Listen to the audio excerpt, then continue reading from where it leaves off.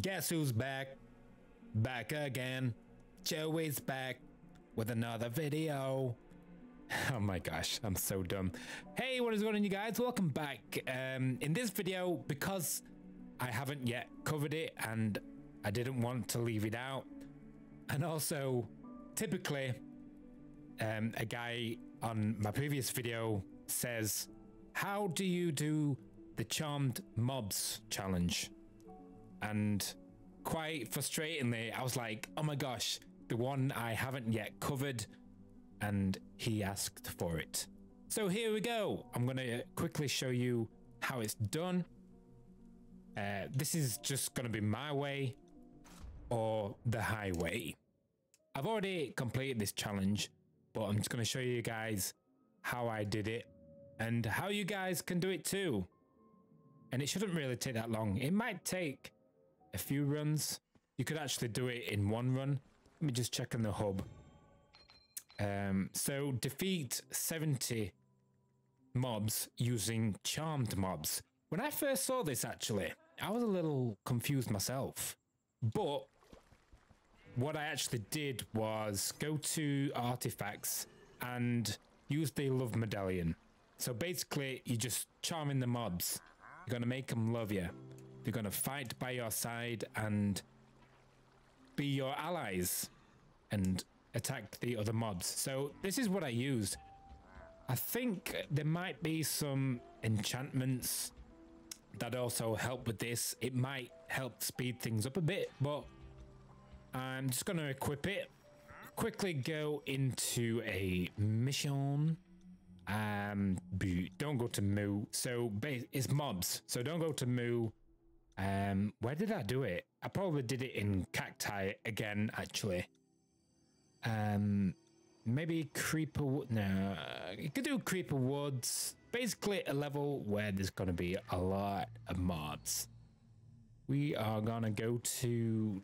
Is there anywhere I need to go? Oh, defeat necromancers. I still have to do that one. Oh my gosh. So, just for the purpose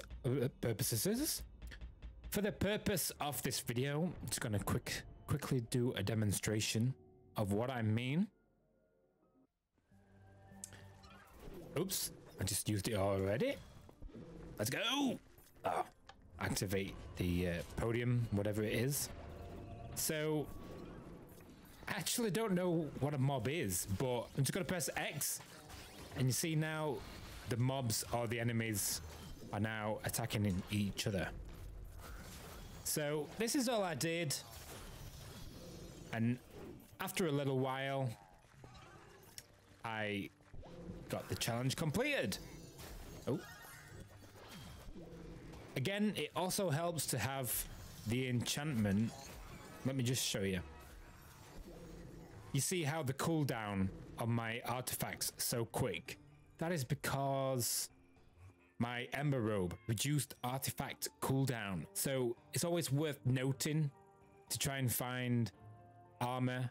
Or again, I think it's armor that has this kind of yeah, thingy upgrade. So look out for that. Let me just check other armors, other robes. Oh, there we go. 40% artifact cooldown. So again, I think it's just the robes.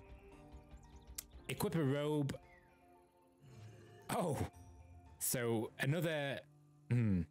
Luckily, this has the 40% artifact cooldown, but it also has reduced artifact cooldown, so it's even quicker. But 40% off is still a good deal. So it actually makes it much quicker for you guys to complete the challenge if you have that upgrade. You know what I'm saying?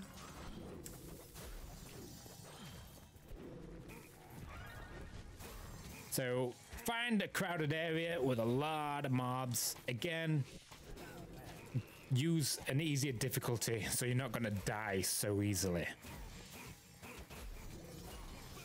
To be honest, I think Cacti Canyon is probably... Look at all these mobs.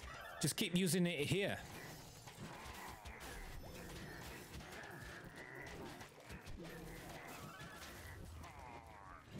It's so crowded.